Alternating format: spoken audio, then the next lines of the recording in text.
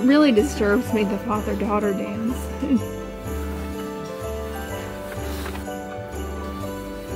The thing that it's not so much the father-daughter dance that bothers me. It's the idea that little girls, you know, taught they have to put on a pretty dress to the attention of a male. I think it's that's one way to see it, I know, but it's also there are other things that they could do, father-daughter, that don't involve, you know, hair and makeup. I just don't think it's a good message to send to young girls. I agree with that, what you're saying on that. I really do.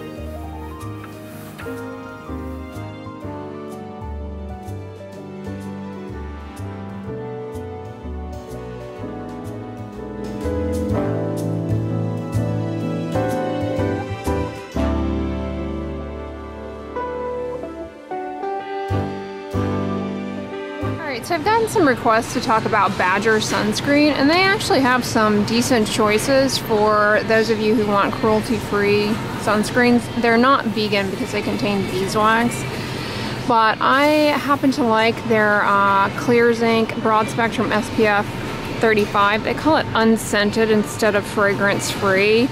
It does not have any essential oils or fragrance. It has jojoba oil in it. It has, like I said, beeswax, sunflower seed oil. Both jojoba oil and sunflower seed oil have actually been shown to be very helpful oils in moisturizers. Don't just put oil on your face, guys, and expect it to work as a moisturizer, side note. It doesn't work that way. Oil on the face just works largely as an emollient, but formulated in moisturizing vehicles like this with the occlusive beeswax in there, you've got a good moisturizer. So jojoba oil is a good oil to include in a moisturizer. Sunflower seed oil is a good oil to include in a moisturizer. Very well tolerated in eczema-prone skin. And then as far as the actual sunscreen, this is uncoated zinc oxide. So it is, you know, biodegradable. It is going to be kosher in Hawaii. It doesn't have any chemical filters in it that are banned. So if you are concerned that the chemical filters, as they wash off into the water, they, you know, could potentially block photosynthesis of marine life, this won't do that. But sunscreen's not the only thing that has those filters in it. And by and large, you know, human bodies in the ocean, you know, banning a few sunscreen ingredients in sunscreens isn't really going to solve that dilemma, but if you want to reduce, I suppose, this would be a good choice. And it is water resistant. I really like this one. As far as the cast on this, they're touting it to be non-whitening. This does have a cast to it, in my experience using it. It's not bad. The sunscreen itself is so emollient that it leaves a shininess behind. But like, I don't think you're gonna want to put this on and then, you know, go to a holiday gathering and rock it. I mean, maybe you would, I would, but let's face it, I don't like socialize that much, so yeah, to each his own. But if you have a darker skin type, I think that you don't go into this expecting no cast. There is a little cast, and it's very emollient, so it leaves that kind of shine behind.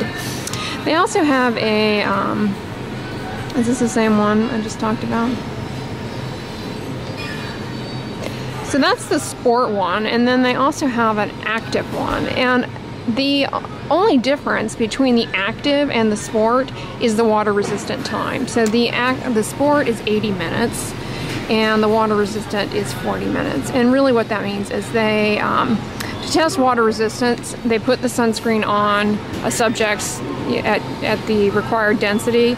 They test the SPF, they get 35, then they submerge it in a water bath for 20 minutes, they take it out, they repeat the SPF testing, it has to hold up, and they do that they do four 20-minute tests for the 80 minutes, and so that one passes, and this one passes after 40 minutes.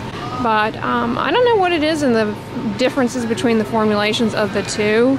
I guess perhaps because there is more uncoated zinc in this, a little bit more, so while it's washing off you still have 35. Maybe it even starts out a little bit higher, but who knows. So yeah, those two are great. I don't recommend, you know, the tangerine and vanilla one for kids. Just give your kids the non-kids one, the active or sport, whichever you choose. This one has vanilla in it, vanilla fruit extract. That's fragrance. Tangerine fragrance, tangerine peel oil. It doesn't matter if it was cold pressed, steamed, what have you.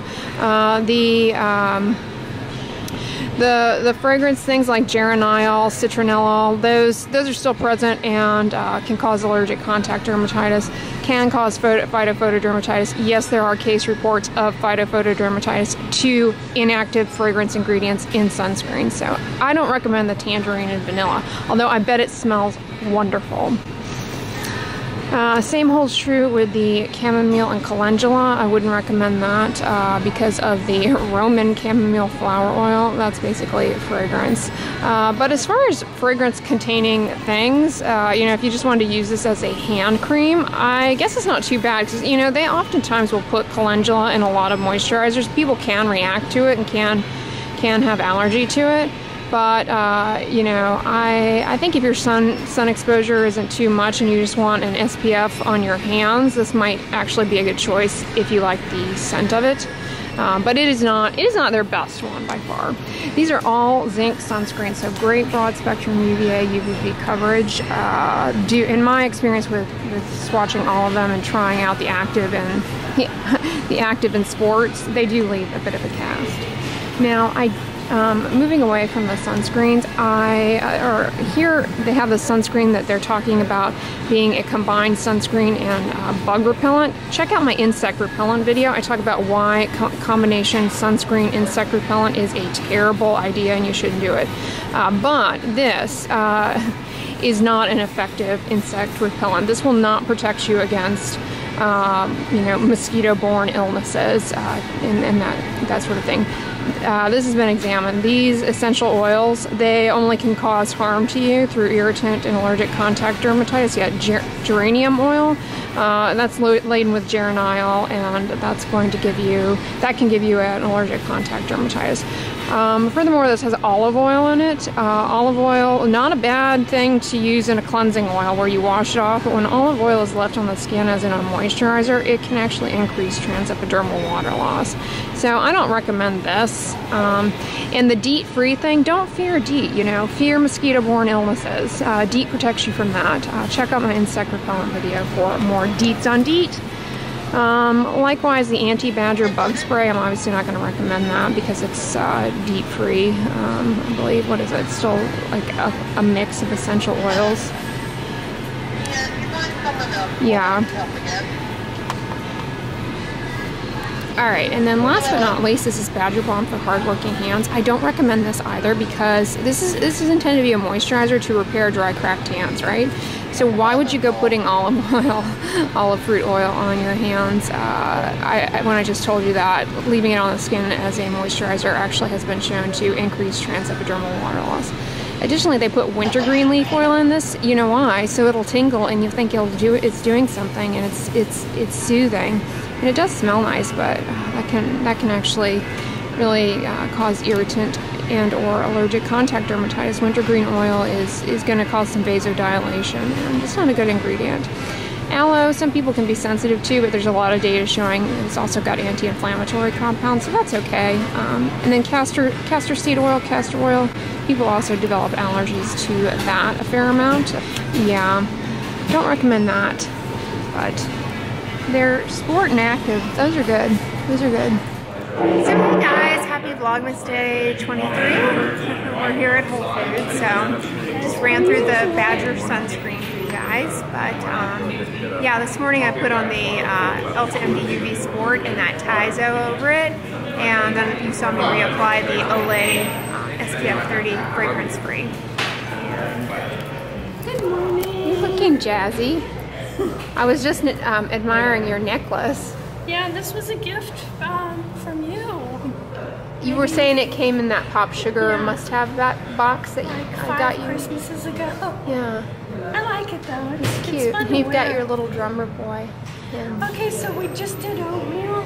Oh, okay. With, And you got lots of berries. And this is that version of crab granola, but I think it's the blueberry. it's the blueberry flax. Yeah. Oh, cool. So that's what I did with my cinnamon coffee. We're at the quieter Whole Foods. One It's a that. little more crowded today, though. Yeah. Yeah, I cut arugula and cauliflower, blackened blueberries, a piece of tofu, like a tablespoon of oatmeal, and I also put zoodles in the bottom. So someone was asking like how much these cost. It all depends on the weight. So they weigh your food at Whole Foods and from the salad bar, and they charge a flat fee for oatmeal, but if you get non-oatmeal, you tell them that and they weigh it. So it's all in what you put in here. The heavier stuff will cost you more. So you have to be selective with what you choose. Go for lightweight things. And I just dusted it with cinnamon. Cinnamon makes everything festive.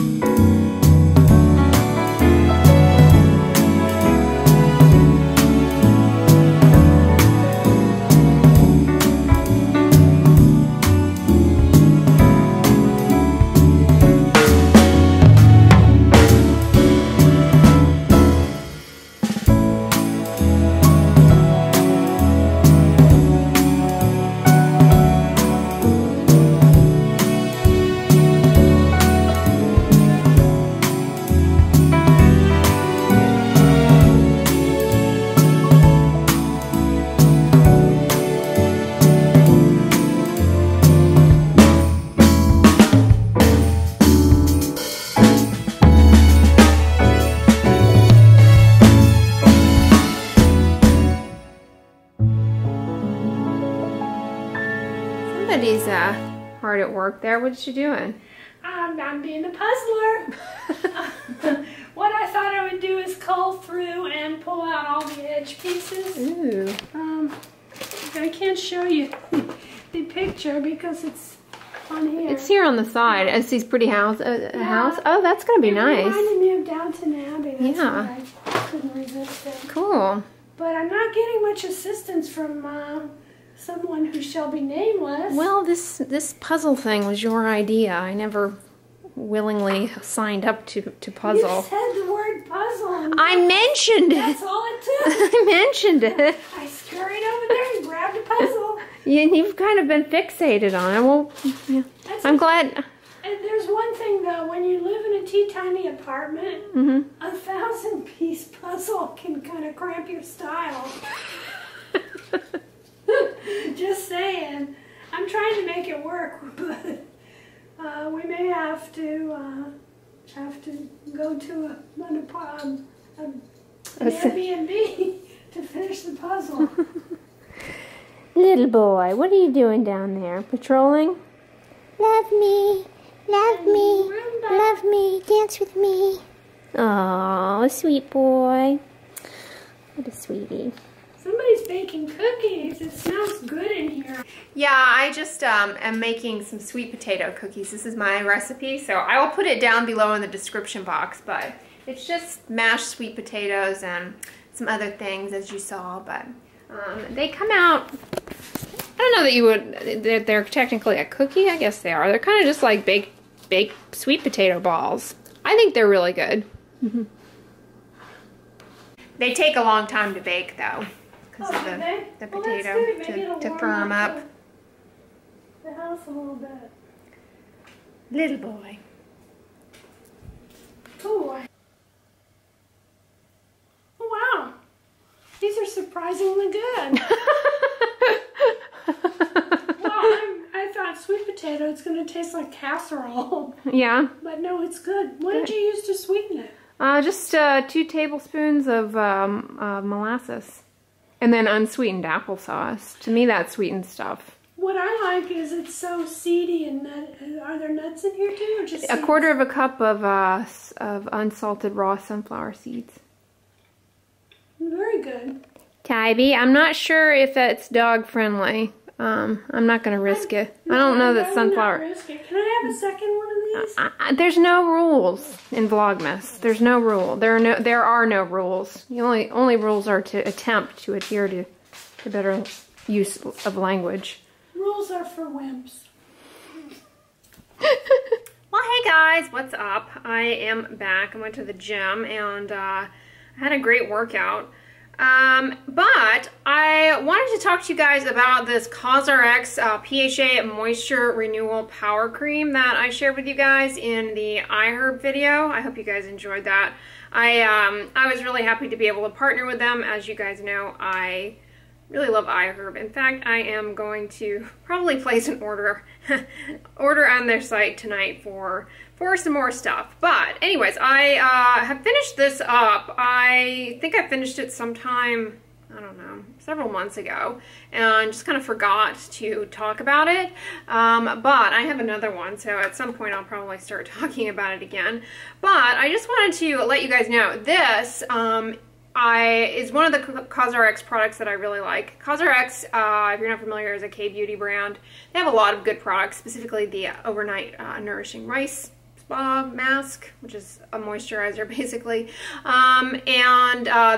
This is very good. This is just a nice light I would call it a light cream, moisturizing cream. It is fragrance free. And the nice thing about this, it's a little pricey in comparison to other moisturizers, but the nice thing about this is it has something called polyhydroxy acids in it. Those include things like gluconolactone. Polyhydroxy acids are they're exfoliant. They exfoliate the skin very, very, very, very gently.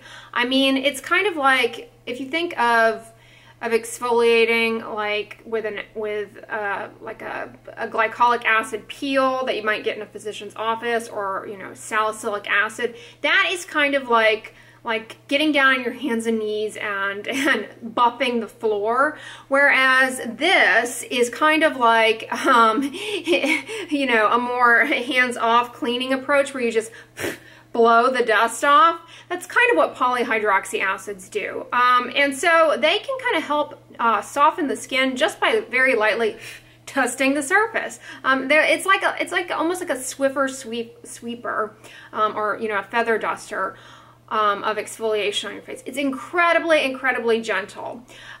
Because in addition to doing that, they also really act by and large as humectants, kind of like alpha hydroxy acids do, depending on their size. In particular, in most cosmeceutical products, to be honest with you, alpha hydroxy acids by and large are really functioning more as humectants. depending on how the product is formulated. But the same holds true with polyhydroxy acids. They're just a lot more gentle to tolerate. They have the potential to be rosacea friendly. I say that, you know, conservatively, because everyone's rosacea is incredibly different, but polyhydroxy acids have been examined in patients with rosacea, and you know, a few studies, small studies of patients with rosacea, and appear to be well tolerated. So if you are someone with, you know, sensitive skin, rosacea prone skin, using a moisturizer with polyhydroxy acids in it is kind of a nice way to very lightly dust the surface of your skin, kind of improve what you all might refer to as skin texture, while simultaneously really functioning well to enhance the skin barrier by virtue of that humectant property that is working in the moisturizer. So this is a really good choice to dip your toe into the PHA polyhydroxy acid waters. Believe it or not, the Exuviance Sheer Daily Protector Sunscreen that I've been wearing, this is a tinted sunscreen that I have been wearing. I really like this, by the way. This is very rosacea friendly as well. This also has polyhydroxy acids in it. So, you know, I'm not currently using this. I'm just using CeraVe cream on my face at night, as I should my skincare routine. But, you know, doing this one at night and this one, you know, as your tinted tinted sunscreen during the day, that's really a nice way to kind of have some ongoing, dusting, if you will. And that feather dusting isn't the kind of exfoliation that's like peeling to the extent that, you know, you have to be really worried that you're overdoing it, you know, when you go out in the sun in particular, like you would with, you know, some of the harsher alpha hydroxy acid products out there. But yeah, I just kind of wanted to talk about this because I put it on for you guys in that video. I realized I haven't really ever talked about it. I talked about polyhydroxy acids in my alpha hydroxy acid video. So they're worth coming back to. Neostrata and Exuviance, I believe, have some pretty nice, albeit incredibly expensive, polyhydroxy acid moisturizers and products that are really nice and really good. Many of them are fragrance free, but this one is a little bit more affordable, and I've found it to be a good choice. I've kind of been on the hunt for polyhydroxy acid affordable moisturizers, and I think this is a good choice. You know, it's worth giving a shot. You know, it's pretty, by and large, it's kind of expensive because it's just this tiny little jar, but you know, for whatever it's worth, on iHerb, you know, it's pretty easy to just throw things in your cart, and before you know it, you're like, oh, look at this, I've got a Korean 80-step skincare routine here. So, but yeah, I just wanted to mention that. So, I'll come back to it at some point and revisit the topic episodically and periodically and onward and upward. But yeah, little PHA update.